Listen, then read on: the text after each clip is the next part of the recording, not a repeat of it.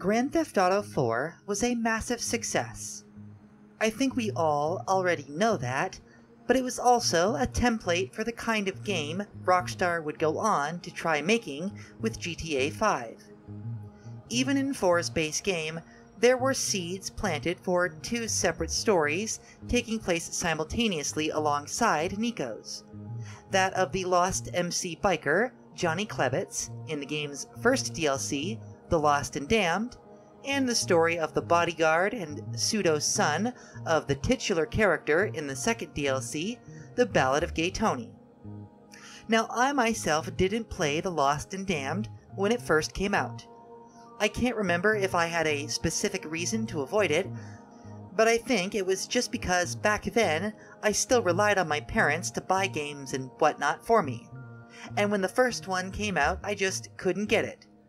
By the time Ballad dropped, though, I managed to convince my folks to get it for me, and I ended up having some of the most fun I ever did with GTA 4's world and characters, especially in the DLC's updated online version of Liberty City at the time.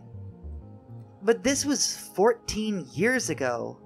Oh god, I'm old. Oh, I'm like the Crypt Keeper! And after playing through GTA 4 again recently, and coming to the conclusions I did in that massive video, which nobody watched, go watch it, I planned to eventually make my way through the game's two DLCs as well to see how well they held up in comparison to the base game, and to GTA 5 for that matter. And well, it's Pride Month, so while GTA isn't exactly the most progressive of franchises, often quite the opposite in fact, even it couldn't avoid the fact that by 2010 the culture had shifted enough to probably convince Rockstar to at least try and be a little bit more inclusive in their representation, which up to that point had been almost exclusively poor and juvenile, at least when it came to the LGBTQ. So anyway, I thought what better time to look at the only GTA title that literally says it right on the tin with The Ballad of Gay Tony. Join me for a trip down memory lane, and be on the lookout. I plan to also do a criminal history episode on this DLC's titular character, which you'll have to sign up on Patreon or join as a YouTube member to see, so if that interests you, do that. Otherwise, you'll have to wait a while to see it. Anyways, enough with the rambling, let's jump into it.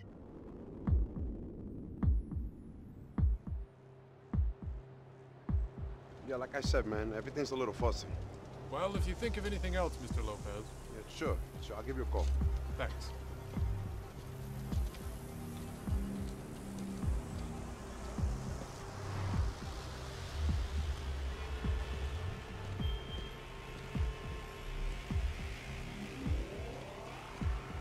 Yo, what's up, Bobby?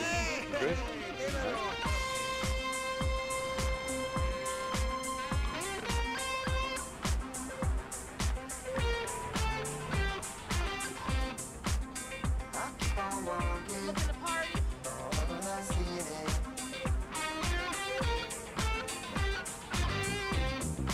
Hey, Tony, it's me. Yeah, there was a problem at the bank. Place got robbed. Nothing to do with me, I swear. Some Irish guys. Anyway, listen, I'm coming over, okay? So wake up. You hear me? Wake up.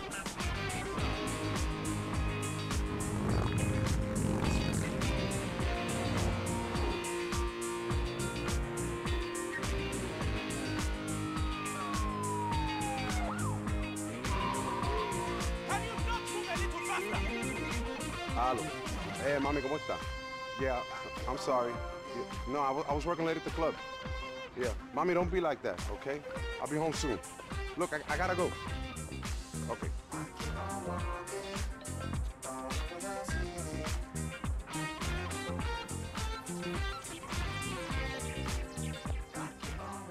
So, to start, I absolutely love the theme song for Ballad of Gay Tony, and just the atmosphere in general is so much more upbeat and fun. A lot more like GTA 5 than anything in 4 or The Lost and Damned. This is also probably the GTA 4 DLC that I spent the most time in, Maybe even more than the base game, considering that the online version of this DLC was the best one to play. The true golden days of the original GTA Online before it became the horribly mutated beast that it is today. Maybe it's the music, maybe it's just the nightclubs and the lights and the nighttime atmosphere, but this DLC really gives me Vice City vibes and I love it. Our main character this time around is a man named Luis Fernando Lopez. Luis is a bouncer slash bodyguard slash business partner to the titular Tony Prince, and also kind of his pseudo-son and best friend.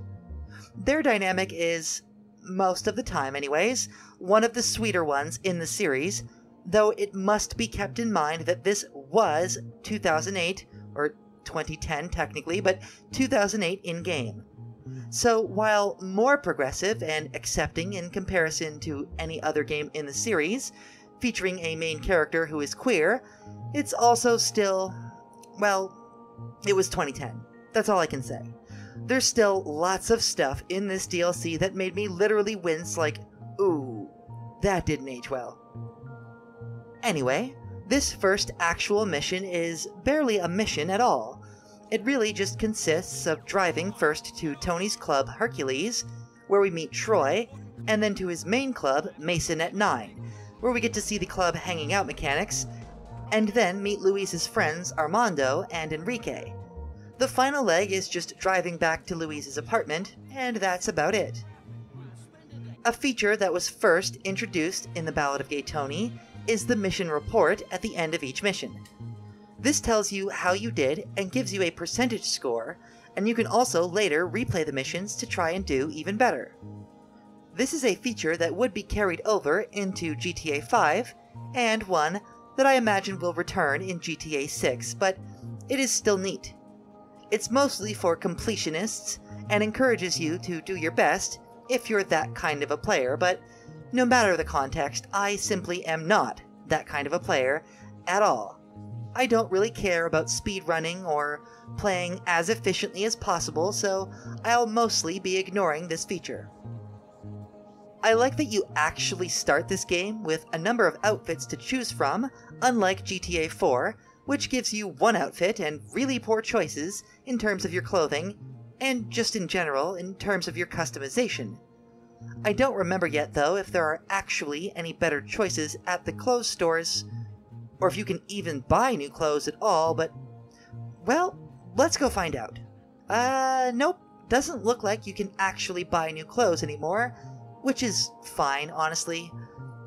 It would be nice, though, if you could buy new outfits entirely, or unlock them, like in Vice City Stories, which might still be possible. We'll see. I don't think so, though. It's nice that you start the game with the upgraded arsenal from the base game, instead of having to start with the crappy lower tier guns and earn the better ones as you go though, because Luis's first gun is the Desert Eagle. There will also be a number of new guns added to the game by the DLC, which fully fleshes out the 4-era weapons, but sadly, none of the guns added in the Lost and Damned appear to have made it into this DLC.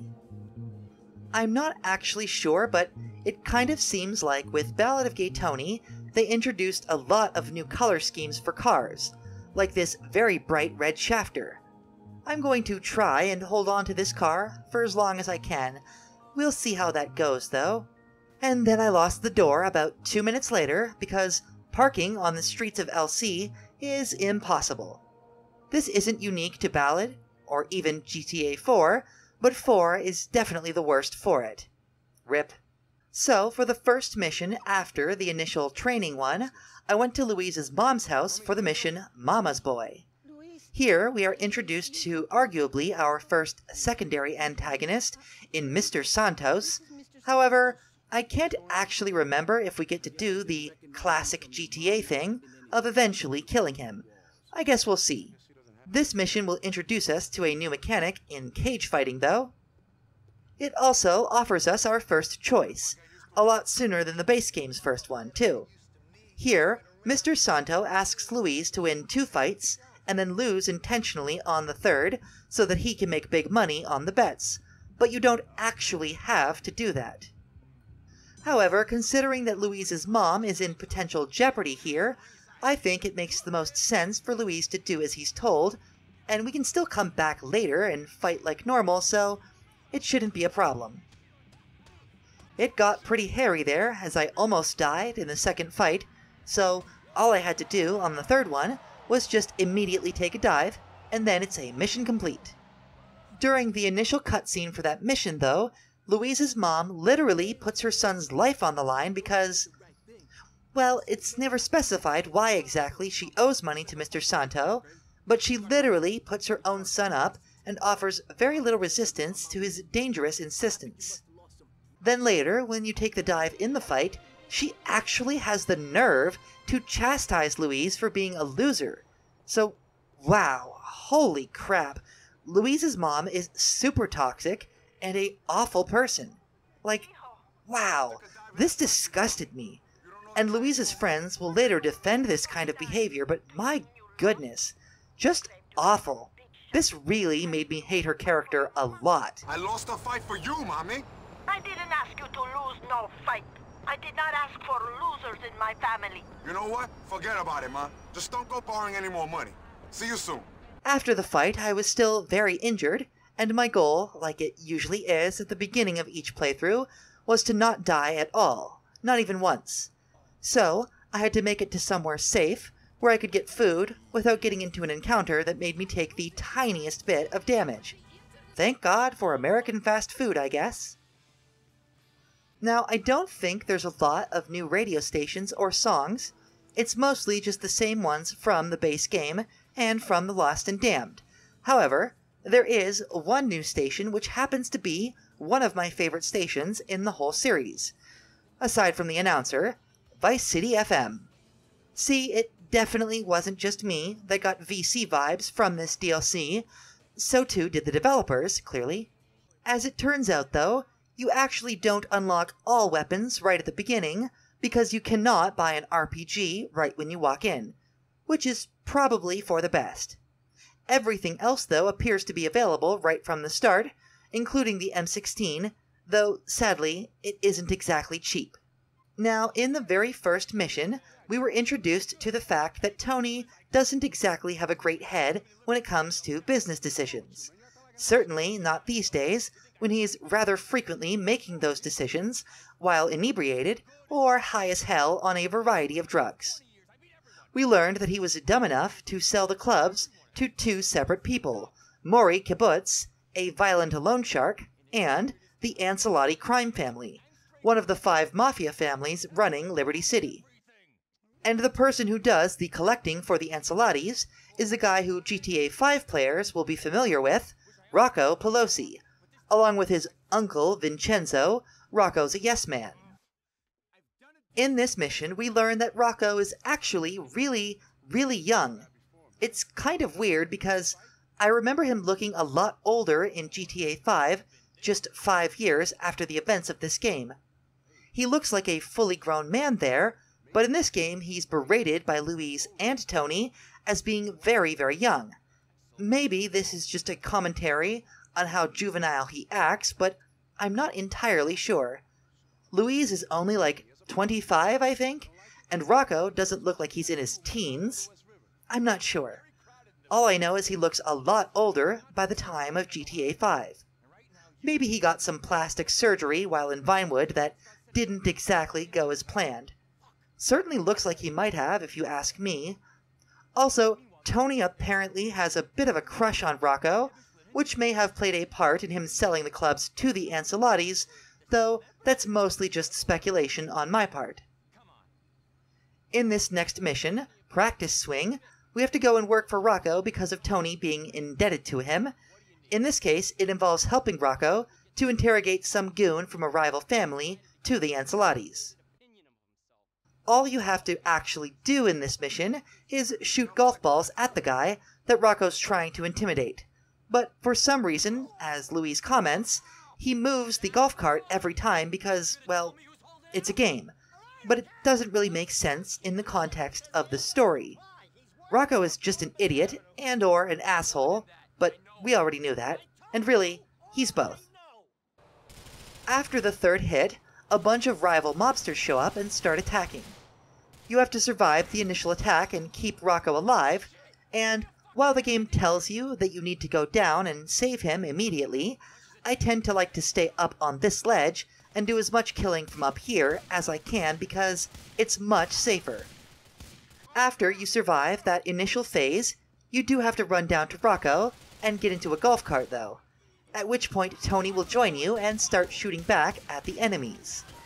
Then you just have to follow Rocco for a short while and not get killed, and then when you're finished, drive Tony home for another mission complete.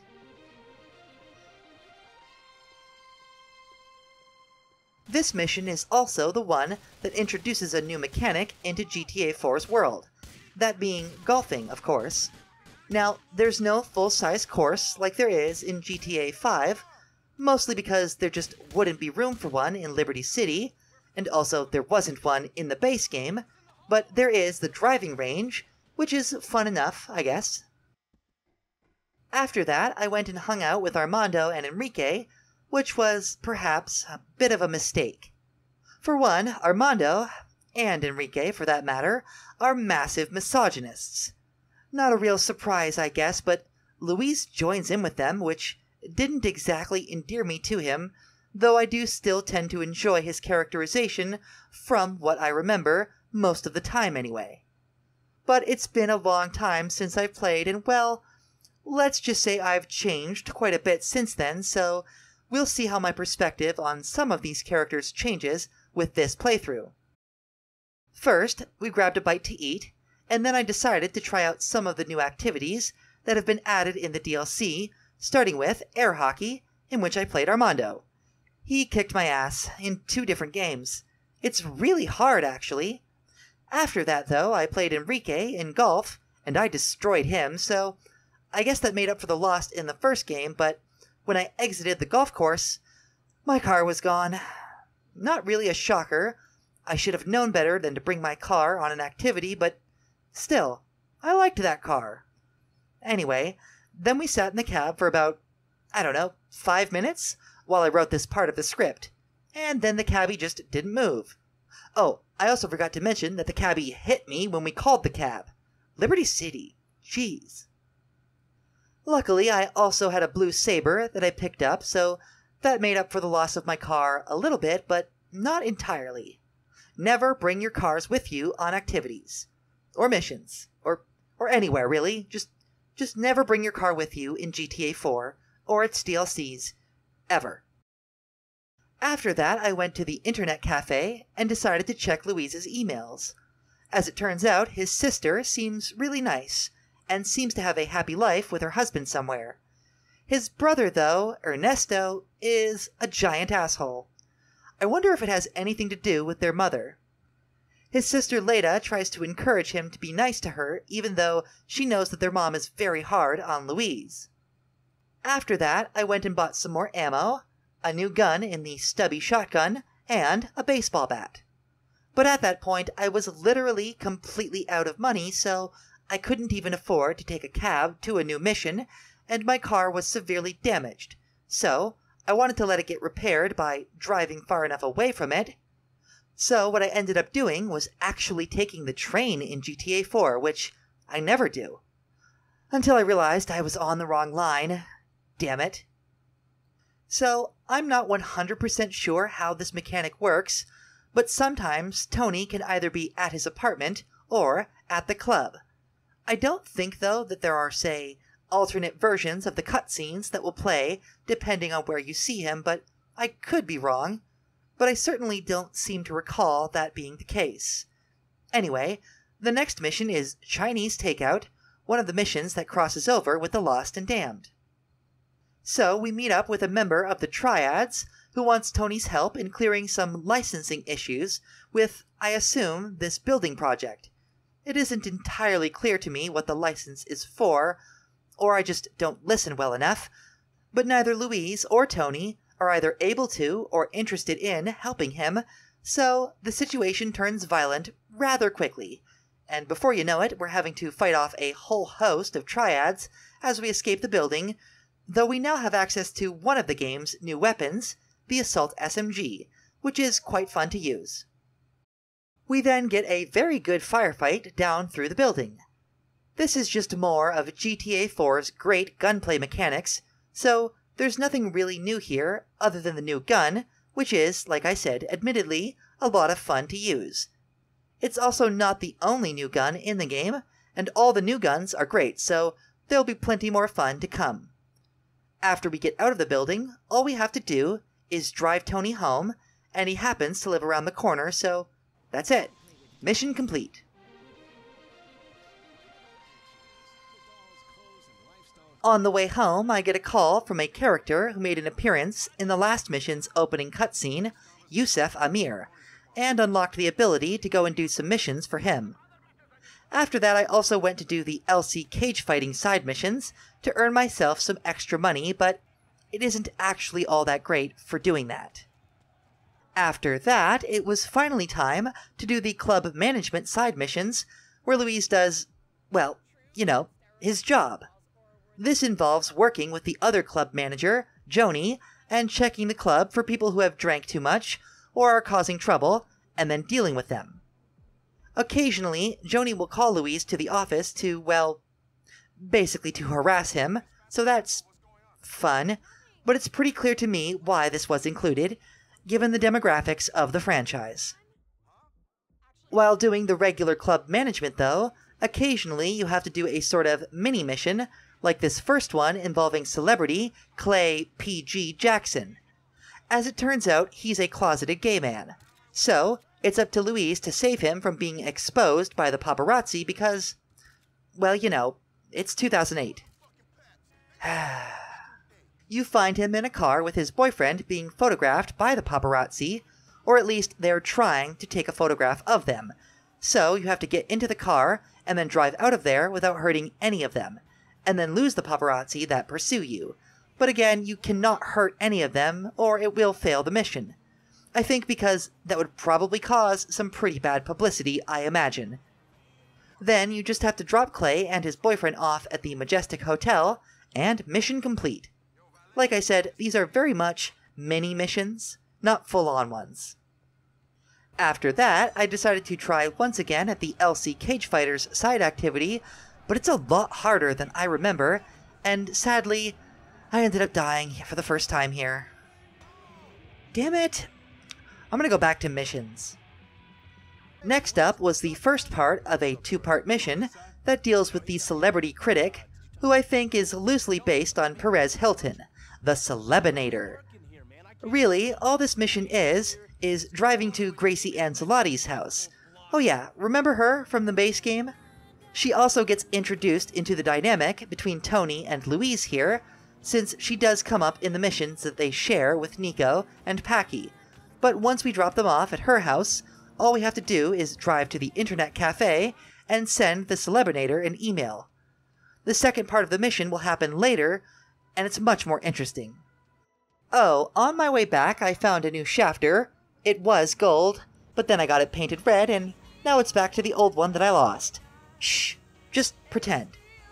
After that, I almost certainly did not spend an absurd amount of time trying desperately to win the stupid cage fights, and end up dying 4 more times. And without beating it. Definitely not. I know I've beaten it before, and I seem to recall finding some kind of cheap strategy to do so, but I can't remember what that strategy was. So the whole thing was just really frustrating, and now I've died a whole lot, though not during any main missions, so I guess that's something. For now, anyway. Next, it was on to another mission for Enrique and Armando, Corner Kids, which sees Luis attempting to help the two in their drug trade by driving them to a meet and serving as added credibility to the person they're going to deal with. Armando gives Luis an auto shotty, another one of the new guns, just in case things go wrong though. And of course, things will definitely go wrong. It wouldn't be much fun otherwise. At the meet, everything seems to be going normal, until we hear the police sirens, and it turns out that both Armando and/or Enrique were tracked by the LCPD using their phones. It then turns into a rather intense shootout through several different sections of this industrial district until you can reach a car, but not before being given an RPG to shoot down a helicopter just for a little bit of extra flair. I was initially actually using the auto shotty here, but given the distance most of the enemies have on you when the fighting begins, it makes a lot more sense for you to actually just shoot them with your new SMG if you have any ammo left, or using a regular assault rifle. I pretty much ended up doing the mission exclusively using the assault SMG, and it was relatively easy. Once the helicopter's down, you just have to jump into a car and drive them home. But this also unlocks another of the new side missions, doing drug missions for Armando and Enrique, when Luis tells them they would be better off just stealing the product and then selling it directly, instead of doing deals like this that are more likely to get them in trouble with the law. We'll tackle drug wars a little bit later, though. After that, I decided to finally do a mission for Yusuf Amir at his luxury apartment. His first mission is honestly one that I've listed before as among the best in the series, but it is dead simple, although I guess that depends on how good you are with helicopters, and I happen to be pretty good. All you have to do is drive down to the docks and get into a boat in order to reach a different boat, a large yacht specifically, out in the middle of the water. The game does warn you that there are patrol boats that will try to stop you, but there's only one as far as I could tell, and it does absolutely nothing to actually stop you. It was stupid easy to just avoid the patrol boat and then jump out and climb aboard the yacht. Once aboard, there's no need to actually, say, go to the other end or fight off the guards. You literally just walk up, get in the helicopter, and then fly away. But before you can land it and deliver it to Yusuf, he will ask you to kill everybody on board. Because, as it turns out, they're all super shady arms dealers, and that does make sense. I mean, why else would you have a military-grade helicopter on the back of your yacht? So, turn the helicopter around, and then you get to have some real fun just holding down the fire buttons, and because this is GTA 4, not 5, you have unlimited rockets and never really have to reload, so you can literally just hold down the A button to fire the machine gun and tap the X button for rockets and just position your helicopter to do maximum damage. After about 3 passes avoiding the rockets being fired at you from the yacht, I destroy the yacht and watch a little cutscene, which is pretty satisfying. The final part of the mission is just to destroy 3 of the arms dealers who somehow manage to escape in smaller boats, which is a little bit trickier since they're on the move, and they actually also fire rockets at you constantly, so be careful. Once they all die, you can just drop the helicopter off at one of Yusuf's helipads, and that's a mission complete.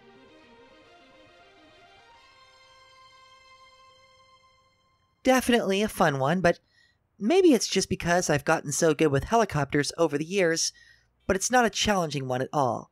Still, tons of fun. After that, I did the game's first random encounter with a very creepy Frenchman on the corner of one of the main streets in downtown Algonquin. All he wanted me to do was drive him to a seemingly not-so-above-board massage parlor, but thankfully, Louise at least had the dignity to turn him down, in terms of joining him. But that's all you have to do. Give him a ride and that's it. Then it was back to doing some mild club management, even though I started my shift at 4 a.m., which in real life would mean, one of the shortest nightclub shifts ever, considering most places close at 2, but Masonette 9 is a late night place, clearly. The concept of this is fun enough, but the actual club management part is kind of just boring and occasionally a little bit gross. And the only fun part to be had here is the little side missions that you get each night, but you do have to suffer through the club management part first to get to those. So this mission ended up being just having to get some food for a celebrity, Miss Carrie McIntosh. There's some more, let's say, dated jokes in here that frankly make me pretty uncomfortable, but in terms of the actual mission, all we do is drive to get some food and then drive it back, while being harassed by Miss McIntosh's assistant, who is very, very impatient. No, seriously. She calls like 3 times within the space of like, I don't know, 10 minutes? Even in-game? Because of how late I started this mission, it ended up being basically midday by the time I got the food, so I guess I kind of do understand her being so impatient. I mean, she's been waiting basically half a day for it. And I actually end up failing this mission because she literally wants you to speed across town. Very, very annoying. I have no idea if I get a chance to do it again, but frankly I don't want to, so I hope not.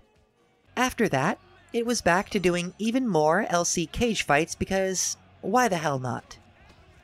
The first couple rounds are always really easy, but it just gets ridiculous once the enemies with weapons show up, because it's down to a matter of luck, it seems, if you're able to disarm them or not. And if you don't, well, you're pretty much screwed. Like, seriously, 1 or 2 hits from any of the weapons, and you're usually just done, because there's no way you're going to recover enough health or defeat enough fighters with the amount of health you lose. It's just ridiculous. Thankfully, you do at least get a tiny bit of health back when you win a round, but it's usually not enough to make a difference. If you can get your hands on a knife though, for any round, especially in the first part, you're usually pretty good. Finally this time I did it though, and thank God, because that was really freaking hard, and I died so many times. Again, I haven't even died during a mission, but I have died I think 6 or maybe 7 times doing these. At least it's over. The reward for it is a mere $4,000, which is not bad I guess, but money isn't super important in these games, especially as you'll see later on when we start doing the drug wars. So after that, I decided to do more club management missions, but unfortunately that far too often literally means walking from one location to the other and then just looking around. This time, for a special custom mission, we have to deal with some kind of prince from England, I think? Some form of stuck-up royalty. He asks us to go and help him pick up some ladies for the night, so we just have to drive him, pick up the girls, and then drive them to a private location. When we finished up there, there was still time to go back to the club and do more, so I figured Louise was finally going to do a full shift. Our second celebrity mission of the night, or I guess just side mission, is one for a character that appears in GTA 5. So in other words, she actually made her debut appearance here. It's Poppy Mitchell. She's being harassed by photographers, and so Louise and Desi, the regular doorman's, solution is to use a stolen fire truck. How very, very subtle, and not at all legally dubious, but definitely very GTA. Getting rid of all of them, you then have to drive her home in the fire truck. How classy. Parked the fire truck outside of Tony's apartment and went inside with my suit on for a new mission after that. In this one, we get to meet Tony's boyfriend, Evan Moss, who he's mentioned a few times and is, well, a giant tool. In this cutscene, we get to see how much Louise actually cares about Tony, and it's kind of sweet. Well, it's sweet until it gets violent, but I suppose he is trying to keep Tony from hurting himself. Tough love? So, Rocco Pelosi wanted Tony to do a literal terrorism for the sake of their partnership. But Louise recognizes that Tony isn't sober or smart enough to do it himself, so Louise is going to handle it. In other words, we're going to handle it. I mean, I'm going to handle it. Screw it. Here I go to blow up a freaking train. Well, it's not just a train, actually. There are a number of different targets, the first being a crane.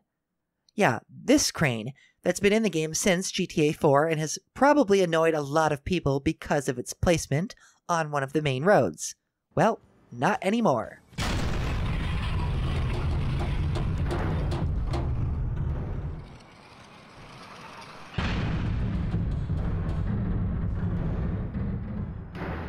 Although sadly this doesn't actually clear this part of the road for afterwards, which does make sense. There would probably be a lengthy investigation before anything could actually happen, so. But yeah, I do gotta love how this game completely underestimates the severity of doing something like this. People would die. Like, probably several people, and I mean civilians. Now, I realize that Luis doesn't have a problem with killing some people, like other violent people, but like most times that the GTA franchise asks the player to commit literal terrorism, it just doesn't really take into account how dangerous and destructive this act would actually be, even for their own motives, or how much exposure this would bring in a post-9/11 world. The police would be on both of them so quickly after committing the very first act that it would defeat the point entirely, but whatever. Something that is cool about the train cutscene is that it appears to trigger wherever you actually do it. Although I'm not 100% sure about this, maybe I just happen to trigger it at the spot where you usually do? Whatever the case, the final target is a plane, so it's off to the airport. This section is timed though, because the plane will leave at a specific time, so you have to make sure that you get off of the train tracks quickly so that you don't miss the flight. I ended up taking the tracks a little bit too far though, all the way into Duke's in fact, and then as I was leaving I ended up getting the cops on me because, well, I'm impatient. So, I had to make sure that I lost them before I got to the airport, otherwise it was going to be even more frustrating. Actually, it turns out that little distraction was enough to make me lose, sadly. But thankfully, when you use the mission's replay system for this, you also get to start from the third objective, and not have to do all three again. I think this is a change/improvement from the base game as far as I can remember. And it's basically how it would be done in GTA 5, minus the need to actually go into your phone after dying. On the bright side though, when you have to restart a mission, one like this anyways, it means that you get full refills on the ammo that the game supplies you for that mission. Which means I got to have full sticky bombs once again. Very nice. The only thing left to do in this mission is to lose the cops because, you know, you just committed terrorism. Though, for some reason, only on the third time, not the first two, did the police actually show up. Better late than never, I guess? Something I noticed about this DLC this time around is the fact that the gun stores still only sell the original GTA arsenal. They don't sell any of the new guns from GTA Lost in the Damned, or from this one. Now, I do think you can get those when you do have a good enough relationship with either Armando or Enrique, one of the friends. I can't remember which, but I don't remember if that's actually the case. So, we'll see.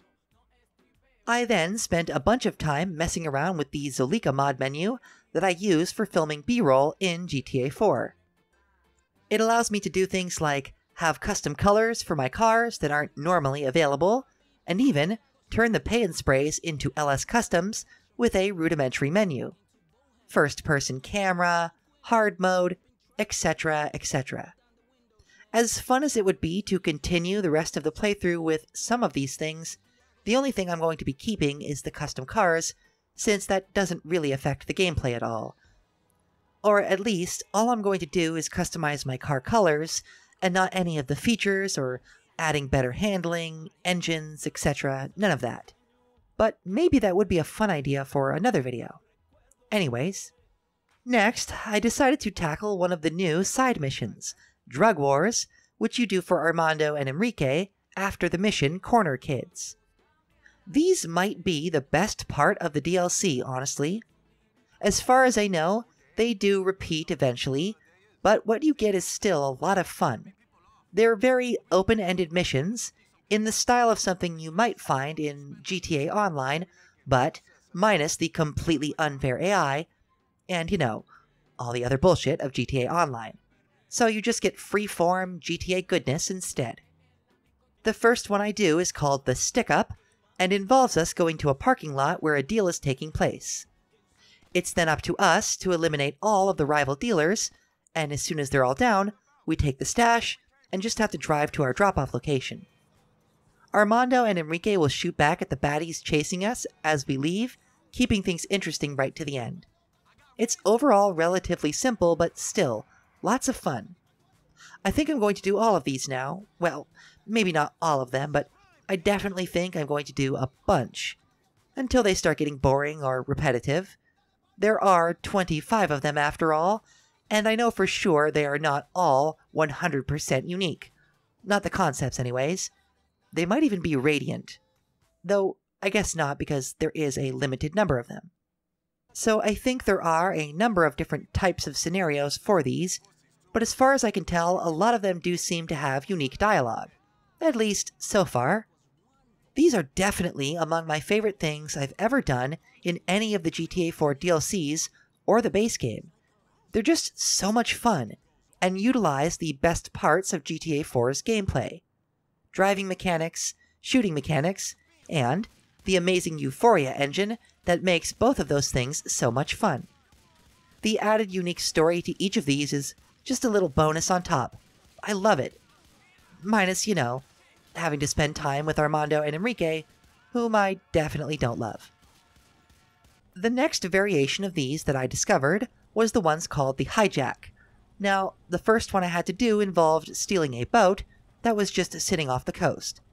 And then all we had to do was lose the cops once we got in the boat, which was significantly easier than I expected it to be.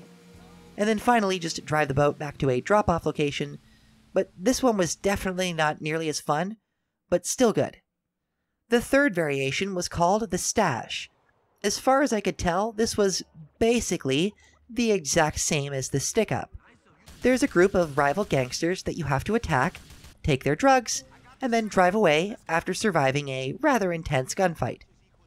I'm sure there will be more variations of each of these for different scenarios, but as far as I can tell right now, it was the same as the first type. One of the coolest parts, probably the coolest part about these missions, besides the gameplay, is the fact that you get to learn little tidbits about Luis's life through Luis's interactions with Armando and Enrique. He will open up about his brother and sister, his mom, his time in prison, and a bunch of other things. I did start to notice, though, during this last mission that a lot of the dialogue does start to repeat rather quickly, which is a little bit disappointing, but not entirely all that surprising, considering there are 25. I did a few more of the Drug Wars missions, but I was starting to get bored, so back to main missions for a little bit. But actually, a main mission for Armando and Enrique, so not all that different in concept. This one, Clocking Off, is like a lot of missions in this DLC, relatively simple in concept, but really just a lot of fun. In fact, doing this one immediately after having done several of the Drug Wars missions, this was basically just a slightly more elaborate version of one of those, with a little bit more story. We go with the two down to the docks for a meeting to collect some product. Armando stays up top to watch over things, while me and Enrique go down to inspect the product, and then, shockingly, once we get to the bottom, a rival gang shows up to steal everything.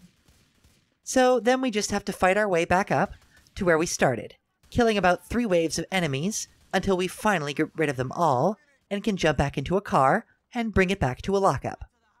The police don't even see us as we leave, which is really bad police work, but hey, I'm not complaining. There's also no fighting on the way back, which is a bit of a shame though.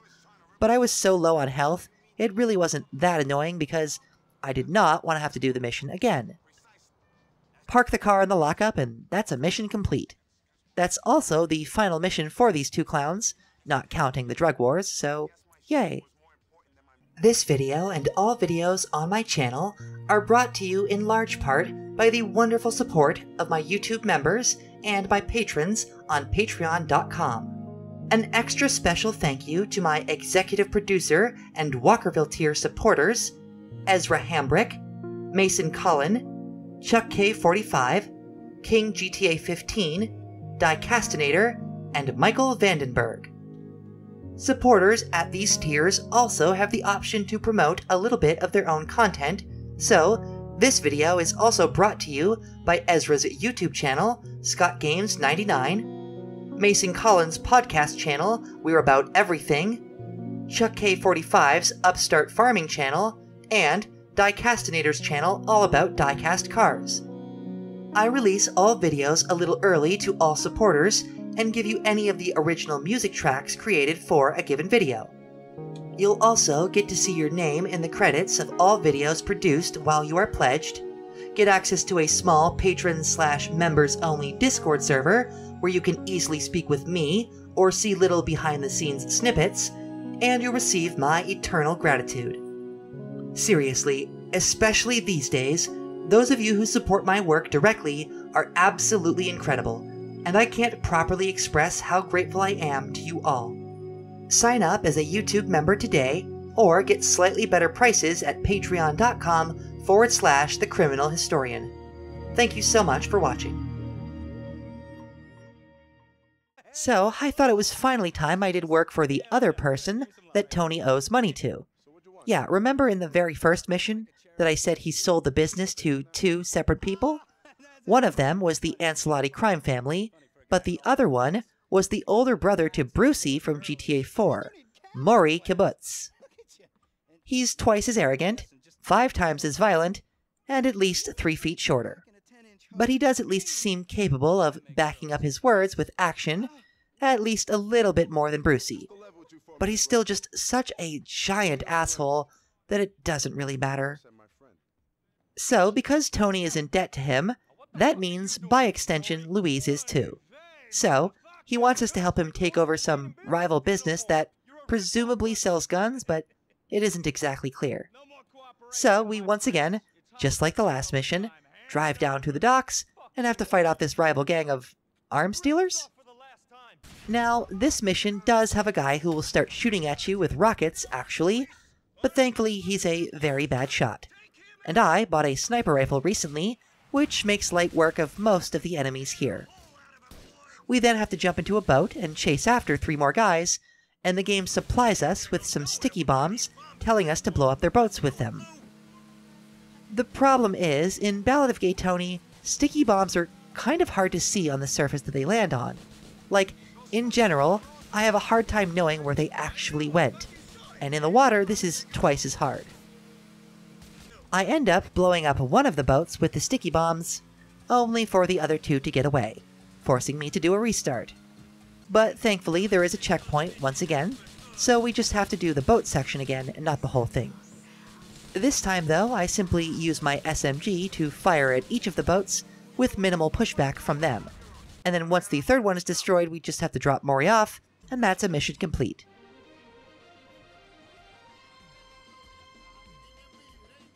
Then I went back to doing the Drug Wars missions, and got a slightly new one called the Convoy. And this one we have to find a single car, not much of a convoy, kill the occupants, and then steal it to take it back to the regular drop-off point.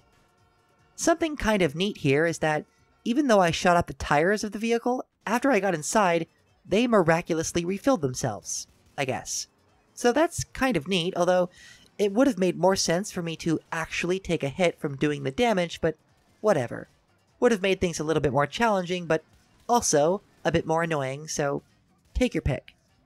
After that, I decided to do another one of these Strangers and Freaks missions for a woman named Margot.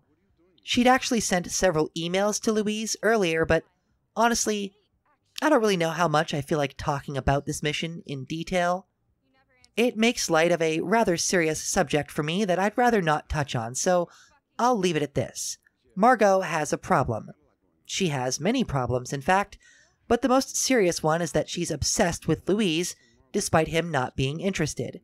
So, we have to drive her to the hospital and drop her off, and that's it. I really hope I never have to see her again because I do not want to talk about what they are trying to comment on with her, because it just isn't funny. Then I did another stick-up mission for the Drug Wars thread, and I learned something. You don't actually have to worry about where Armando and Enrique are when you are delivering product, or whatever it is you're doing.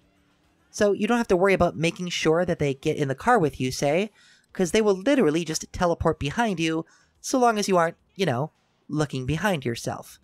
But you can totally see this happening on the minimap, and it's quite amusing. Also, where we deliver them drugs is actually Huang Li's place from Chinatown Wars. Little bit of trivia for you there. During the next convoy mission, I learned 2 things. 1, there's never an actual convoy. It's literally always just one car that you have to steal, which is disappointing to say the least. The second thing I learned is that if Armando and Enrique die, at least as long as it's close to when you complete the mission, it doesn't matter.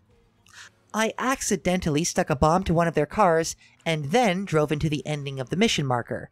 And right at that moment, their cars blew up, leading to a cutscene without either of them speaking, which was kind of funny. But I still passed, so yay.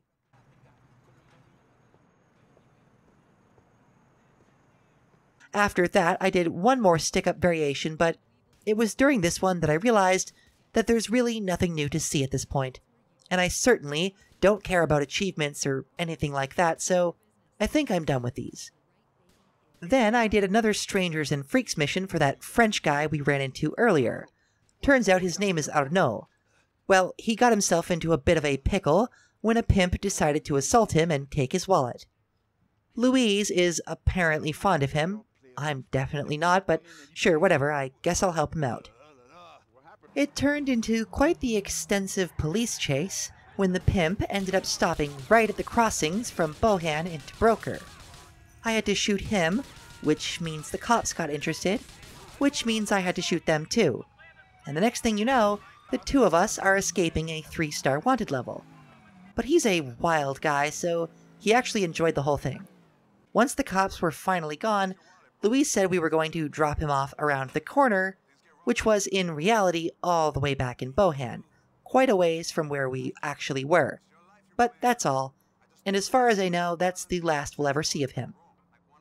Finally, though, it was time to tackle another main story mission, Boulevard Baby. In this one, Rocco Pelosi wants us to go and hit on the girlfriend of another club owner around the corner from Masonette 9, called Bahama Mamas. I think it's just meant to make the owner, a guy named Vic, jealous, because Rocco's family wants to own that club too. I'm not exactly sure. And Vic is supposed to be in Las Venturas right now, so I'm not also sure how he would find out other than Rocco telling him, I guess? Anyway, clearly I wasn't listening. When we get there, we have to actually do a little bit of a dancing minigame, one that eventually returned in the nightclub update for GTA Online. But it's a lot more annoying to do properly here, or it certainly was the first couple times that I tried it. But then, somehow it just started working again. I swear to God, I was doing the same thing the first time that I was doing the second time, but it just wasn't working until I looked it up for some reason. When you do finally get the dancing minigame done with, the girl, Monique, will take Louise to the back of the club and pleasure him. But as it turns out, Vic is not only not in Las Venturas, but he also hires some really stupid bouncers who can't follow simple instructions. So, pretty quickly, things turn violent. And then we have to kill Vic and escape the club. I did my best here to not kill any other club members other than the guards, but that can prove a lot easier said than done sometimes, and by the end, I was down to my last sliver of health. Thankfully, though, it's another situation where the cops show up at the absolute worst time. For them. So, I managed to escape right at the end without having to deal with them at all. I don't even think you can get the cops here for what you do. I think it's scripted for them to not go after you, unless you start shooting at them or something. But either way, that's another mission complete.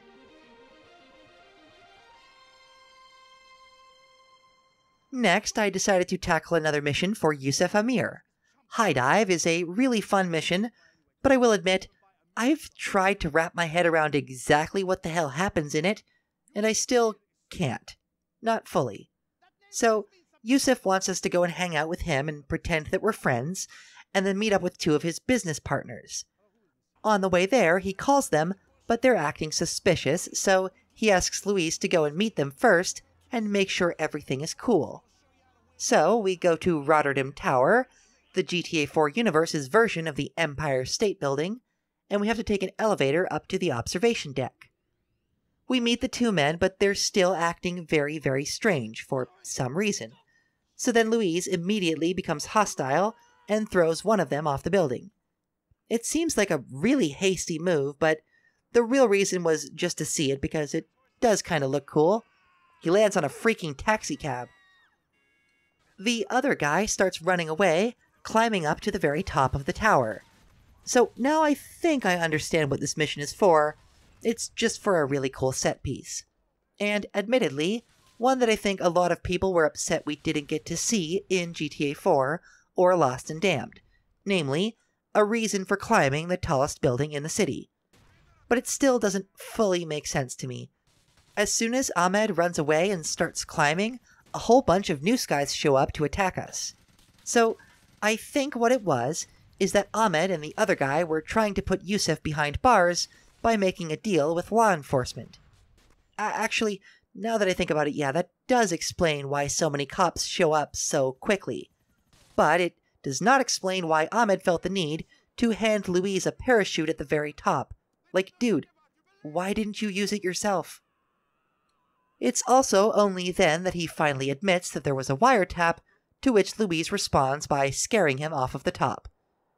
Then all that's left is getting to parachute to the bottom, which is actually a mechanic that was reintroduced in the Ballad of Gay Tony that wasn't present in either the base game or in the Lost and Damned, that a lot of people missed from San Andreas.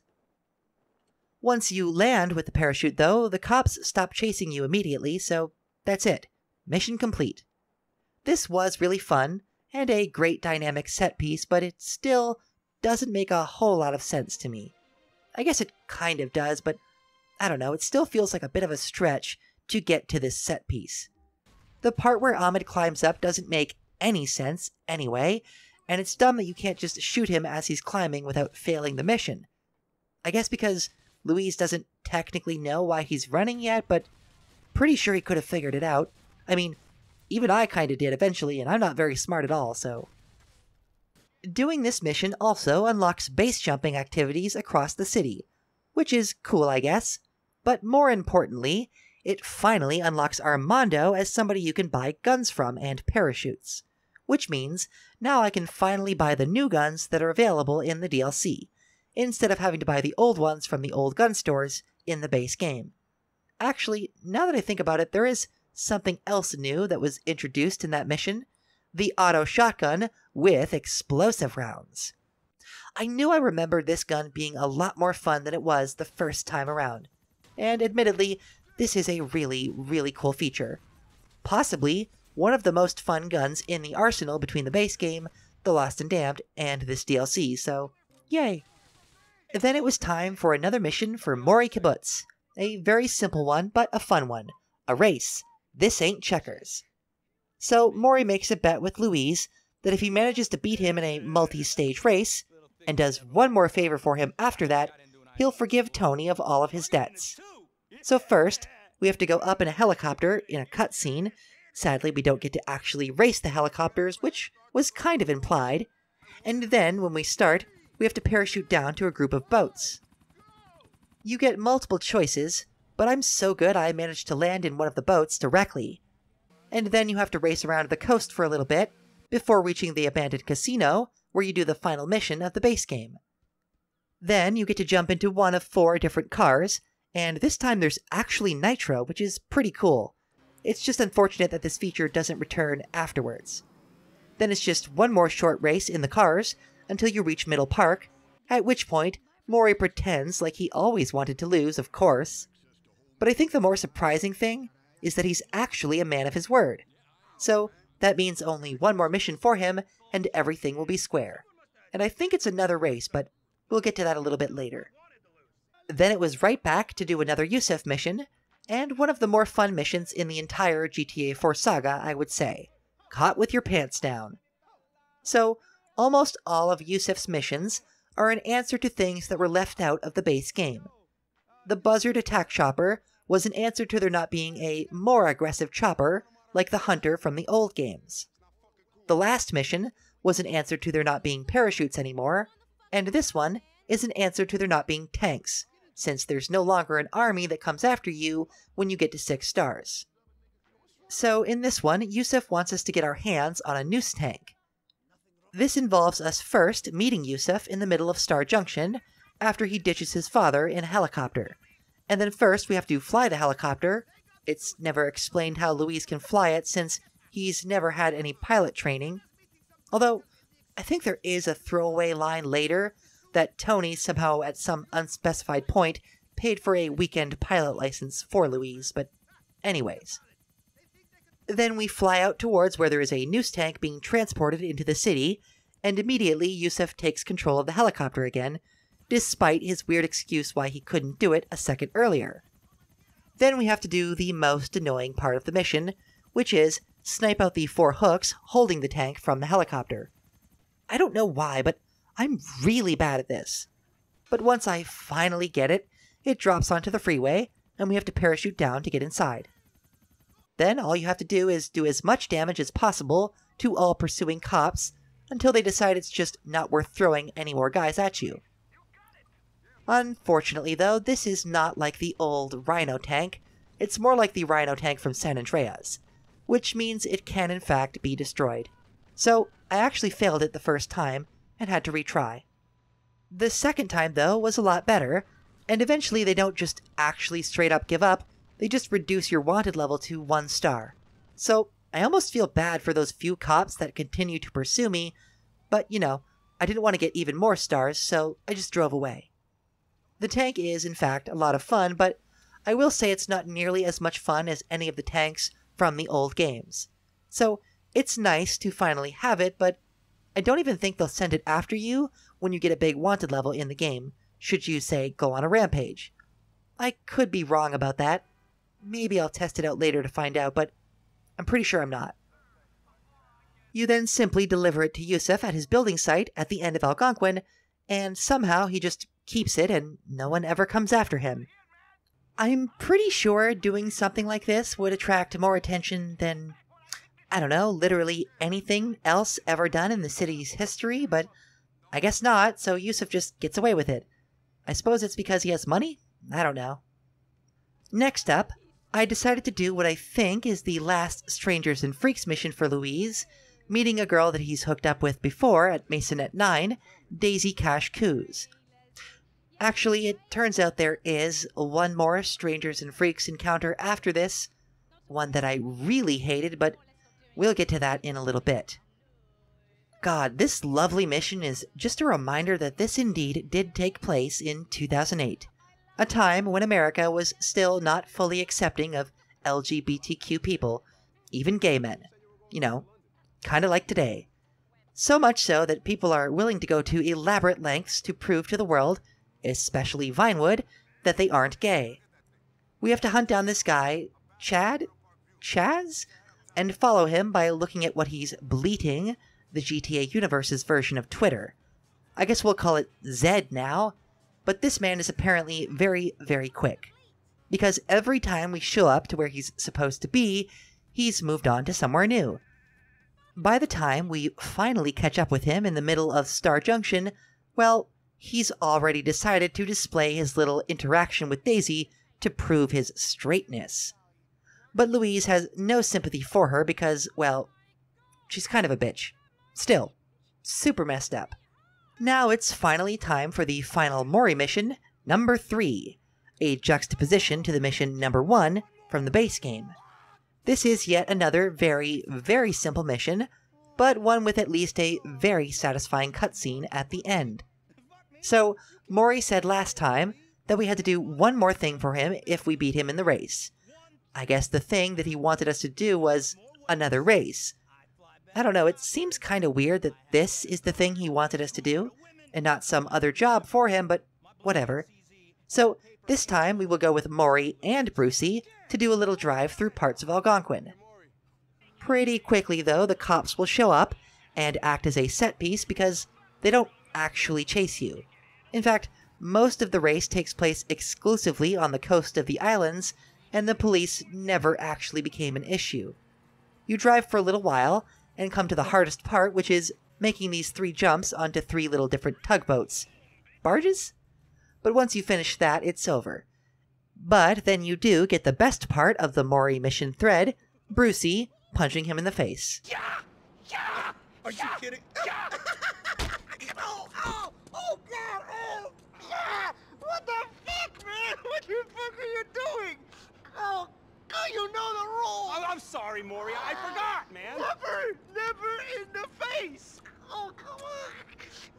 This is top work up here. You know that I got a weakened septum. Okay. Oh. Just don't tell Mom, okay? Okay? Okay. okay, just... You're gonna take me home.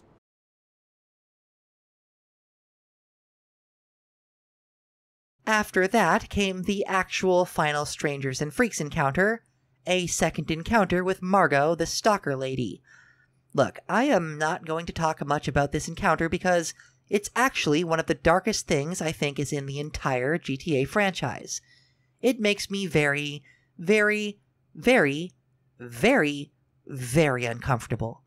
But let's just say that Margot doesn't make it. And also, Louise proves that he is a real piece of crap. I'm not saying Margot isn't definitely in need of some help, or that Louise should do what she wants him to do, but he is just awful here. Truly and utterly awful. Like this encounter made me hate Louise, honestly. Like, genuinely hate him. Like, I think he might be one of my least favorite protagonists in the entire series now because of this. So, yay. If you've played, you know what I'm talking about, and if you haven't, well, I don't know, make some assumptions or look it up online, but I'm not talking about this any further in any detail.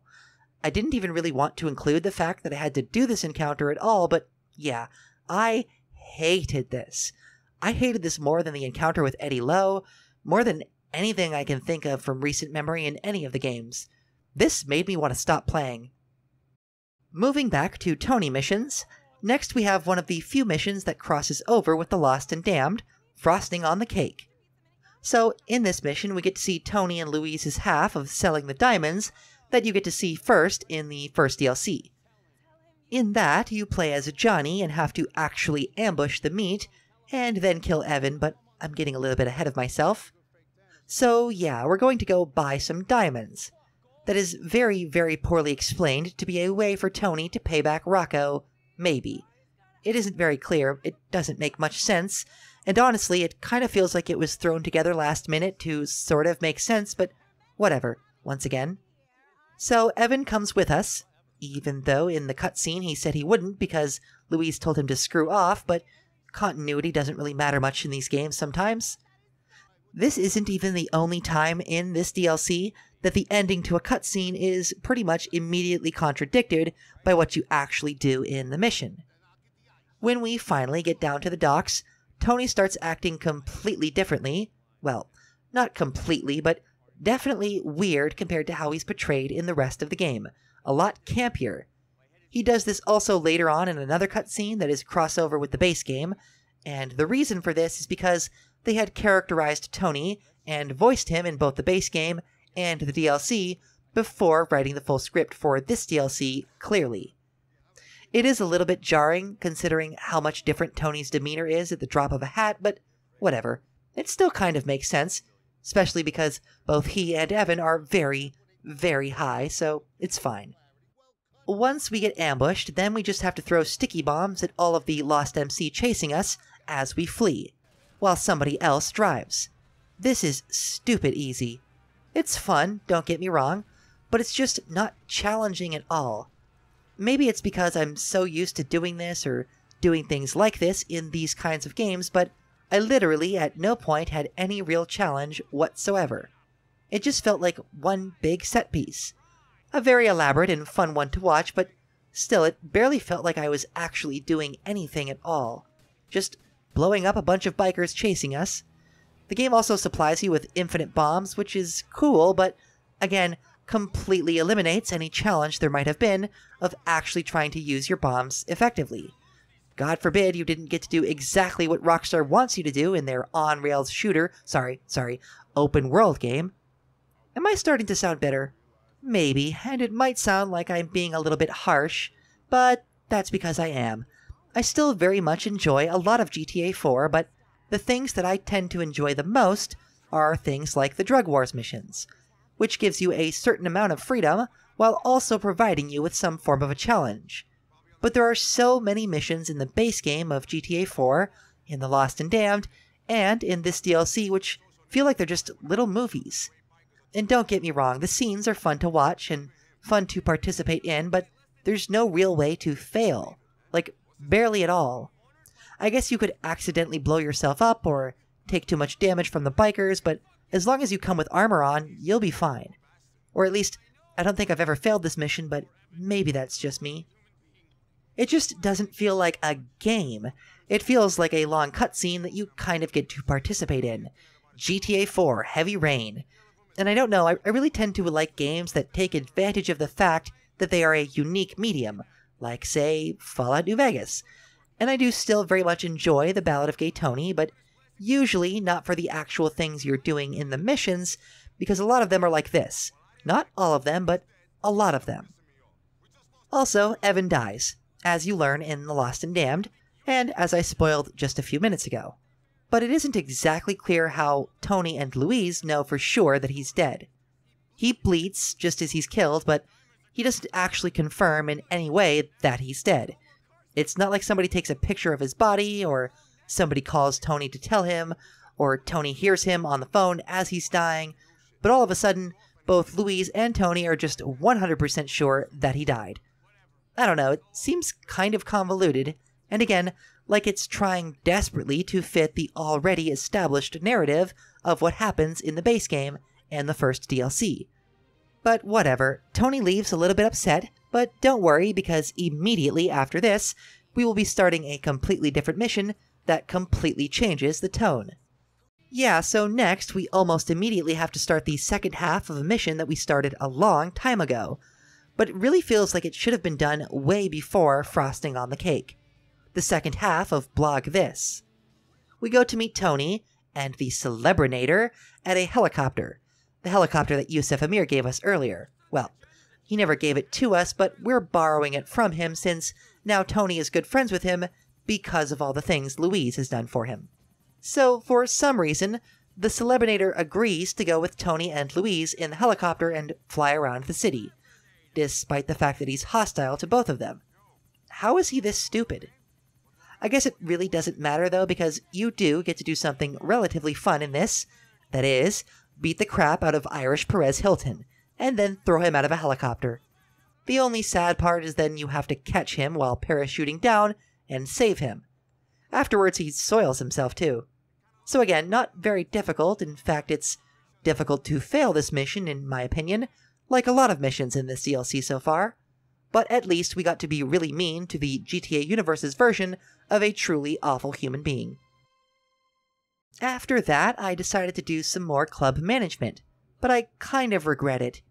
The amount of time that you have to spend just walking back and forth in the club or going to see Joni for some more ridiculous cutscenes, all just to have some very silly, usually boring extra mission just doesn't feel worth it.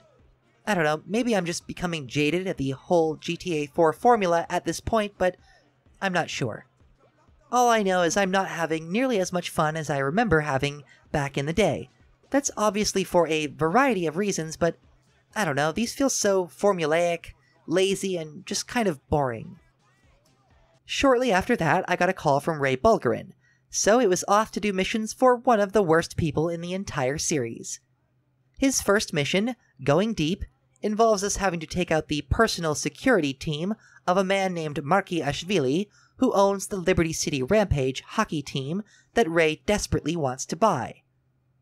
It's all very convoluted, but what it all amounts to is having to go to a parking garage, plant some sticky bombs on Ray's car, and then wait for the news team to arrive, where they plan to plant some evidence and get him arrested.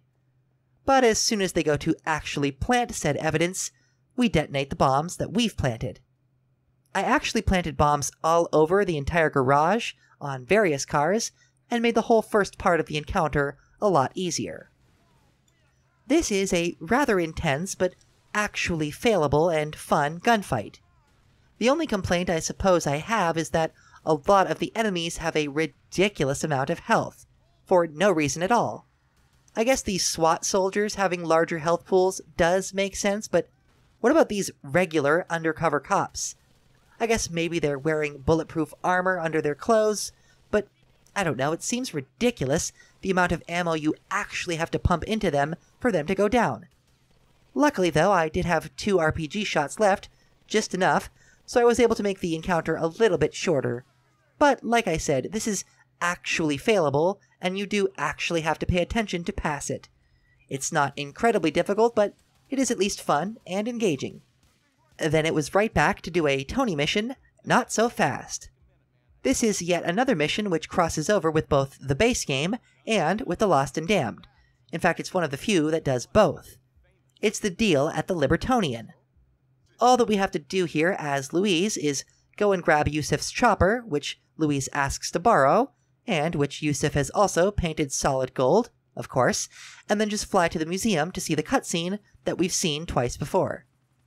Well, because Louise can't actually be anywhere in the building during the firefight, the cutscene shows us ambushing Nico and Johnny, and then taking the diamonds from, I think, Isaac, or maybe Jacob? But then as soon as the cutscene ends, we are immediately right in front of the ladder that we have to climb up, and then all we have to do is get into the helicopter and presumably fly away. I wonder if you decide to turn around here, can you find Johnny and Nico and, kill them and fail the mission that way? I don't know. Now, I thought I was going to be extra disappointed that this mission was literally nothing but a cutscene and a set piece. But, as it turns out, there is something you actually have to do, which requires some effort.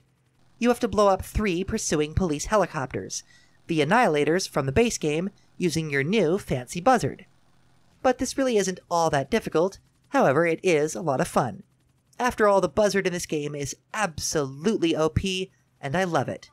In fact, I did such a good job that I actually got my first and only legit 100% on the mission screen at the end, when we land the helicopter and hand the diamonds back to Tony. They will come back one more time, but we'll get to that when we get to it.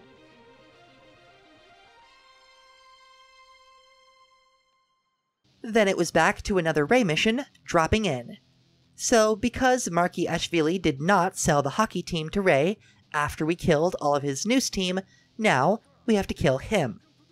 I find it hilarious that Louise says that he will not do the job for Ray, and then all it takes for him to change his mind is Ray saying, "I'm telling you what to do." In fact, in the very last mission, he says this. So who you want me to kill, boss? And later on, in another mission, says this. I like killing for money. So, contradiction much? But then he insists in this mission that he's not anybody's assassin, and that it's too much for him, even though, he's already done terrorism and killed many, many people for many different criminals. Louise is almost, maybe even more of a hypocrite than Victor Vance, and just as self-righteous. So anyway, we have to go with Timur to a helicopter, and then fly all the way up to above the MeTV building where Marky works. Once we get to high enough, Timur will take control of the helicopter, and we have to then parachute down onto the roof, at which point they immediately know we're there, which feels like it defeats the whole stealth approach that I thought we were going for, but whatever. Then we get an actual difficult encounter with the enemies through the hallways. In fact, this might be the hardest mission that we've had so far, that actually asks you to pay attention throughout the fight. Especially this one elevator where I almost got killed because I didn't realize there would be enemies waiting for me at the bottom. But it isn't too difficult, and ultimately not very long before we reach Marky in his main room, and then have to take out all of his guards. You can just shoot him for an easy victory here, but he has a special execution-style ending if you shoot him in front of the window.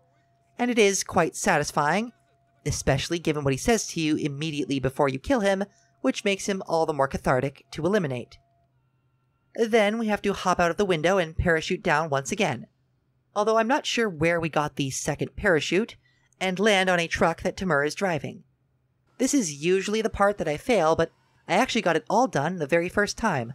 Mission complete. We're getting towards the end here now.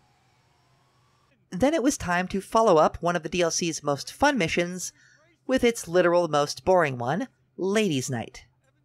By this point, Gracie Ancelotti has been kidnapped by Nico and Packy McCreary, so we then have to go into a helicopter and follow Packy from his house in Dukes all the way to the spot that they move her to in Alderney. Now, I'm not sure how Packy is this dumb, but the game doesn't actually require you to fly too high above him. It does want you to at least try and not fly directly above him, but the fact that he doesn't see you, or become suspicious when you're flying immediately above his house as he leaves is, well, an indictment on how intelligent Packy really is. But the rest of this mission is just following Packy's car as he takes a ridiculous route back to the safe house in Alderney. That's it. Very, very boring. 1 out of 10. Would not play again. So then it was on to the final Ray Bulgarin mission, in the Crosshairs. So we go meet Ray at his house, and he is visibly upset. Timur isn't there though, and he asks us to go and meet him and back him up. But not before mentioning the diamonds that we've dealt with in both DLCs and the base game. And if you've been paying attention, you would know that Ray is the owner of said diamonds, and is probably not going to be too happy about our attempt to steal them twice. So, when we do get to the spot Timur is supposedly waiting for us at, it turns out to be an ambush, and Ray has had the original seller of the diamonds, the chef, whom you can see baking the diamonds into a cake in the opening cutscene of the base game, killed. More specifically, to prove how barbaric he is, he had the man's head cut off. So we then have to survive an ambush of 4 different snipers, and thank God they are incompetent as all hell because they fire 3 shots right at Louise's head, and he manages to dodge because that sniper is awful at his job. We have to take out the 4 snipers that surround the building, 2 of which get a special cutscene ending where they fall to the ground, and then a whole bunch more bad guys show up to try and kill us. This ended up being the first time that I died during normal gameplay, because it turns out that this jump here is too high to make and survive. But also, this whole area is just insane, with enemies lobbing grenades at you at all moments. In fact, I ended up dying several times here, and more importantly, the game crashed on me twice. I seem to recall this happening before, actually, and well, after spending more than 20 minutes on this one mission, and knowing that all it requires is killing all the enemies, and then running down a flight of stairs and driving away, I decided to just skip all of that crap and turn on God mode briefly, so I could jump off the roof. If you think that's unfair, well, I blame the crashes, not my deaths. If it had only been my deaths, I would have continued to play it legitimately, but I wasn't about to spend some absurd amount of time just hoping that one time it wouldn't crash on me so I could complete the mission normally. I just don't have that kind of time to waste. If it weren't for the crashes, this probably would have been one of the better missions in the game. In fact, it is in general a pretty engaging and challenging one, but those grenades might make it a little bit too frustrating for my taste. Still, a good one, and a good indication that we are towards the end here because things have definitely ramped up. Although that can't necessarily be obviously seen from the next mission, the last Yusuf Amir mission, for the man who has everything. We've already stolen for him a military attack chopper and a noose tank, so what else could he possibly want? Well, apparently the crown jewel is actually a subway car. Kind of strange. Seems like we should have started with this. It's very civilian. So, in order to get our hands on one of those, we need to first go over to Broker and then jump on top of one. Then we have to climb to the front of the train and spend a while shooting out the helicopters that are chasing us. Luckily, I still have lots of exploding rounds for the auto shotgun, though. The whole mission ends up being mostly just another set piece of firing at the police a bunch, though there is at least one opportunity where you can die fairly easily if your reflexes aren't good enough, when you have to duck underneath this one Annihilator helicopter. And I guess it is technically very possible to get shot at by the cops while you're passing the few stations, but you move so quickly that you're very unlikely to die here unless you came into the mission without any armor. Eventually, you take out enough cops and get far enough along on the path for Yusuf to show up and grab the helicopter using a sky crane, something that Louise suggested he actually just buy because he also wanted one of these when we did the tank mission. But I guess he was totally willing to buy that and not the train car. Not sure why, though. Thankfully, though, you don't really have to do anything else once he arrives, as Louise unhooks the train car in a cutscene, and then Yusuf picks it up and drops you off in the middle of a baseball diamond. You also don't have to lose the cops either, somehow. Once again, I'm not sure how exactly the police don't know exactly who did this, and exactly how to get to him, but once again, I have to assume it's just because of all of his money, which is a safe bet. And then finally, it was time to do the last part of the diamond sequence for the Ballad of Gay Tony, Ladies Half Price. So once again, because we already know what happens in the scene from the base game, there wasn't a whole lot of wiggle room for what the actual mission part could entail. We drive with Tony over to the docks and get into a boat, and then we have to drive the boat over to Charge Island because the scene already happened the way that it did in the base game. This time, though, Tony acts relatively normal compared to his usual demeanor. Again, it also helps that all the lines have definitely been re-recorded once more. It's actually Louise who acts kind of funny this time, but it's less noticeable than the first scene where the diamonds are initially bought.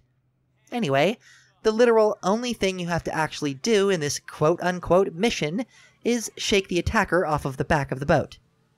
He can't climb onto the boat as far as I know, and the only metric for how well you did in the mission is how fast you drive the boat, which seems ridiculous. Oh, and how fast you knock the attacker off. But there's literally nothing else to do because Louise wasn't present on the island during the firefight, so they couldn't do that. Why they didn't have, I don't know, maybe some of Ray's men chase you in boats or something like that, I'm not sure, because otherwise this ends up being just another set-piece cutscene mission. And honestly, kind of a waste of time. It's at least nice to see a resolution from this side of the perspective, but it's still a bit of a letdown.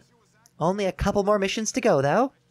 And the next one is essentially the penultimate mission of the DLC, Party's Over.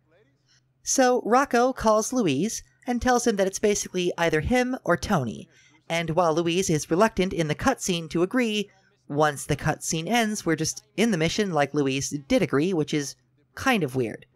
Either way, we have to drive over to the club and meet Rocco and Uncle Vince, and then have a cutscene where Louise almost shoots Tony before at the last minute deciding to kill Uncle Vince instead, but spare Rocco because apparently he is a made man. Not sure how Vince wasn't a made man, but sure, whatever. So Rocco runs away in order to still be in GTA 5, and then we have the most intense shootout of the game so far, when wave after wave after wave after wave of Ray Bulgarin's men shows up to the club to try and kill us. Tony will stay on the main ledge and shoot down at them, where the game expects you to stay, and I think do something, but really the best way to handle this that I found was to go around to the only way they can get up to you and just spam the auto shotgun with explosive rounds as much as you possibly can. But like I said, it does get really intense because I came down to my last sliver of health pretty quickly, and then had to be very, very careful because there are still yet more you have to kill outside. And Tony just loves to be in your way while you do this. But killing him would definitely fail the mission, so be careful. Eventually, though, they do finally stop coming, and Tony says that he's going to leave town and retire in a spa town in the desert. Not exactly Los Santos, but I guess that might be a bit of foreshadowing? Though they definitely weren't thinking that far ahead, I don't think. Anyway, now we have only one real mission left to do, so let's get to it. So Louise heads over to Tony's one more time and finds him packing his things and getting ready to run away, just like he said. Tony, though, is initially a little hostile to Louise when he arrives, given the whole, trying to kill him thing, but Louise assures Tony that he believes he made the right decision, and that now it's them against the world. Or rather, them against the Italian and Russian mobs. So, the plan is for Louise to find and take down Ray before he gets a chance to strike back at them. But one thing that isn't really addressed by this mission is how exactly they get away from the Ancelottis. See, in the last mission, it's implied that Don Ancelotti is convinced by Ray Bulgarin to do away with Tony or Louise, and gives Rocco the choice of who to work with, and Rocco obviously chose Louise. But then Louise kills Rocco's man, Uncle Vincenzo, and the two take down a whole mess of Bulgarin's men. Well, Louise does. So what happens to the Ancelottis? Do they just forgive Tony for the chaos he's caused, or do they blame Rocco exclusively because of the whole diamond fiasco? I don't know. This mission sees us dealing with the Bulgarin problem, but the Italians are just kinda never mentioned again. Anyways. So somehow, because plot convenience, Tony just knows that Ray Bulgarin is currently packing up a massive load of H that he acquired after Niko Bellic took down the former owner, Dmitry Raskolov. He plans to use it to own the H-Trade in Liberty. But not only does Tony somehow mysteriously know about all of this, he also apparently knows exactly where Bulgarin is doing this with zero explanation. Whatever, kinda weird.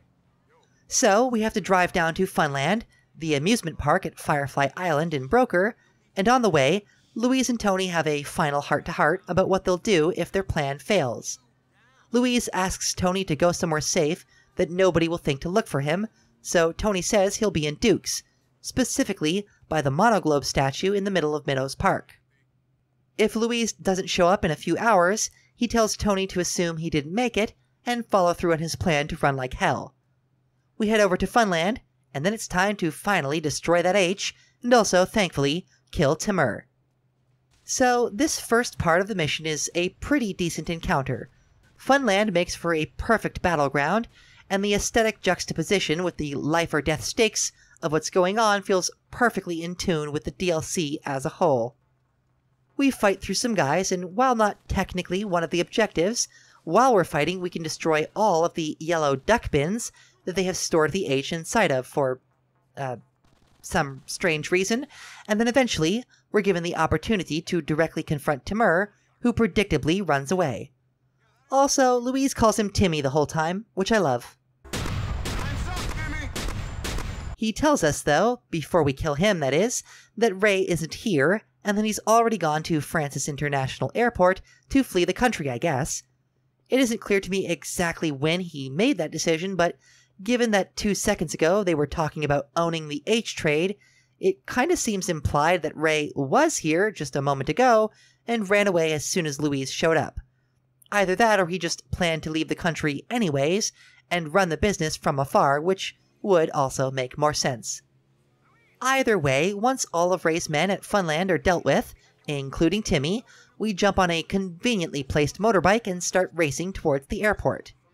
There is an actual departure time, which happens to be the name of the mission, so we have to be kinda quick here, as I do recall actually failing the mission in the past because I took too much time fighting the baddies at the theme park and couldn't reach the plane on time. But on the way to the airport, Louise gets a call from Yusuf and tells him now isn't the best time to talk, explaining that he needs to reach the airport and deal with the Russian mob, or both he and Tony are dead. Well, I have to assume Yusuf was already just flying around in his buzzard because if he wasn't, then that man is like lightning, and the second he heard he could be of some help, he ran like the wind to a car, then drove to his helipad, and then flew all the way here in order to help take down some of Ray's men, who start pursuing us on the highway as we go to the airport. Here too, Yusuf proves that he is actually pretty good at least one thing, flying a military-grade attack chopper, and using it properly too, since he manages to take down every single car attacking us on the first shot, even somehow defying the laws of physics to do so sometimes. When we finally reach the airport, we then have to chase down Ray's plane, which is quite intense, and it feels very appropriately final mission. You can fail this part too though, so make sure to keep your pedal to the metal, or you'll completely botch the momentum of this otherwise quite good act of the last DLC. Reach the plane, and Louise does some serious action movie shit, shooting the guy at the exit and leaping onto the exposed staircase in order to enter the plane just as it takes off. All that's left then is taking down 3 more of Bulgarin's goons before the man himself steps out of the cabin, threatening to pull the pin on his grenade and take everyone out if Louise decides to try and shoot him. Well, life or death circumstances never stopped Louise before, and they won't stop him now, so we simply shoot him, the grenade goes off, and somehow, some way, Louise survives the explosion and leaps out the back of the destroyed airplane and parachutes down into Broker while music plays without a vehicle for one of the only times in the 2 DLCs or the base game, because, well, this is it. The end of the GTA 4 saga, so to speak. Unless you count Chinatown Wars, but, well, story for another day. We then just have to parachute to the ground and make our way to Meadows Park, where Tony is waiting, just like he said. Louise runs into that same homeless person that you see in one of the earlier Vlad missions in the base game, and we get to see what ultimately became of those diamonds. Somehow, despite falling into what looked like a sediment dump truck, they actually ended up in the trash. But like, what? If that was supposed to be a trash truck, was it like a trash truck that delivered trash to parts of the city? Like, wouldn't they end up in a landfill? Instead, they somehow wind up in trash bags in Meadows Park, and that guy finds them.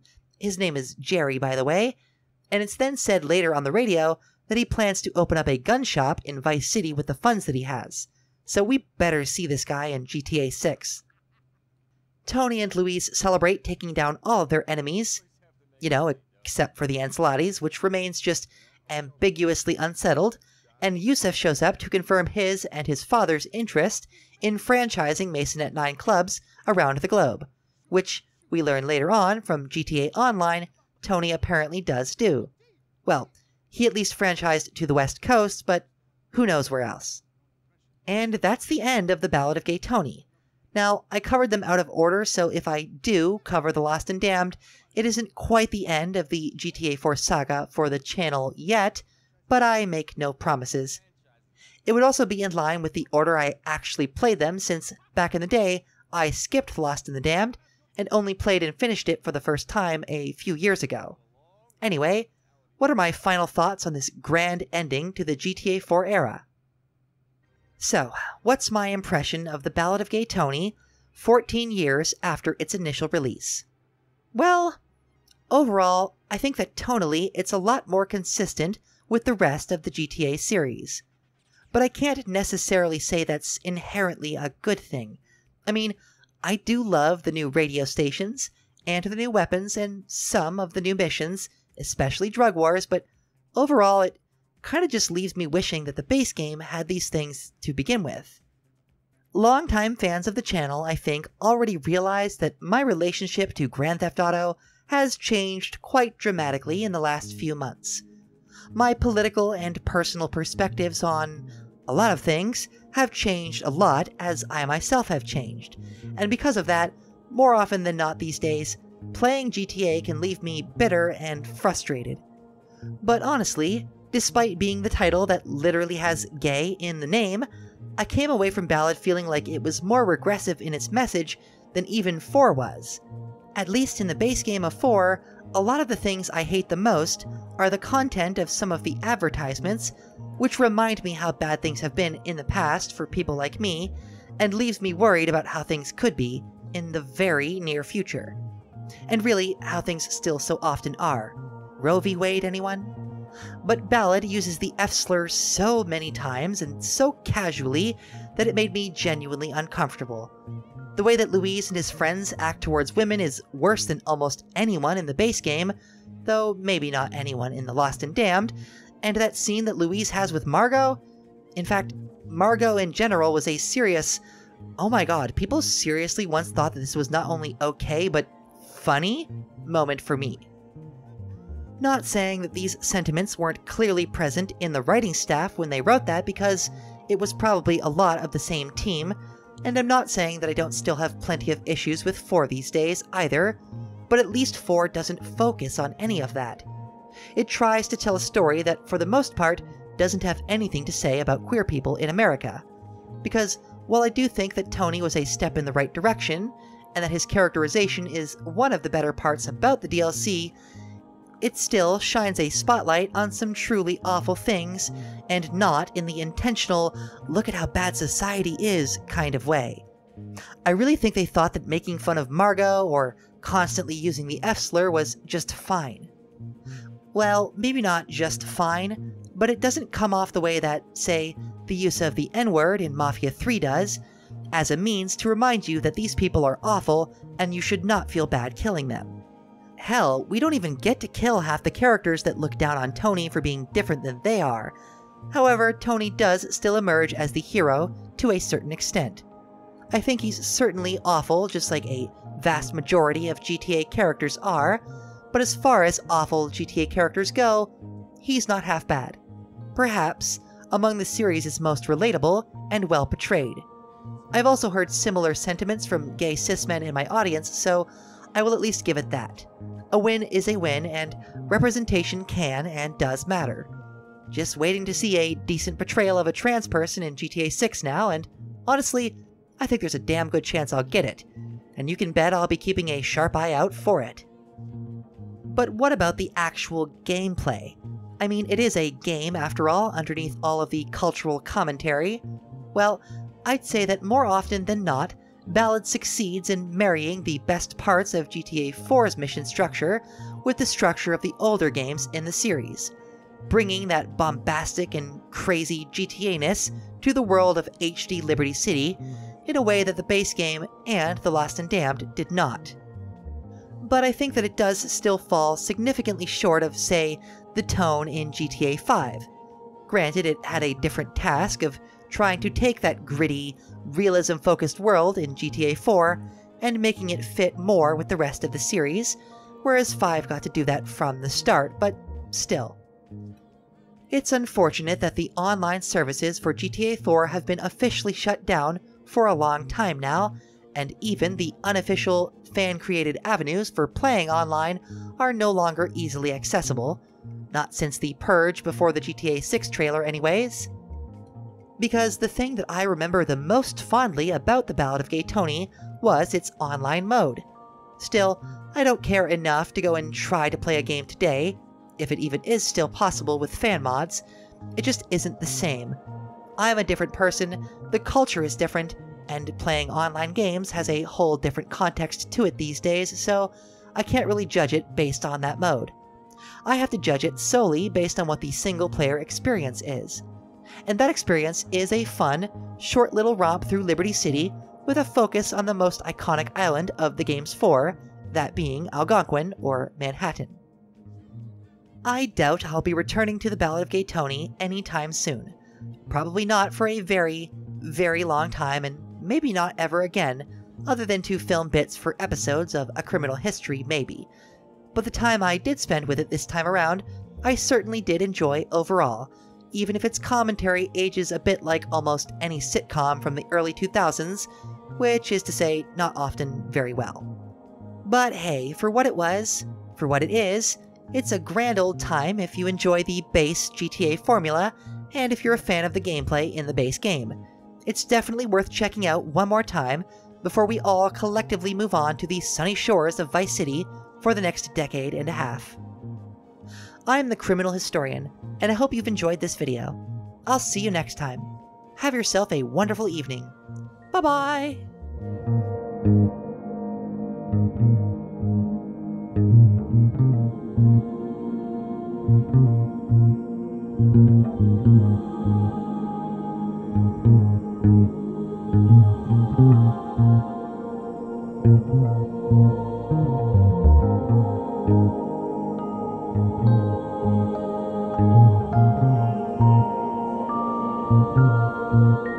Thank you.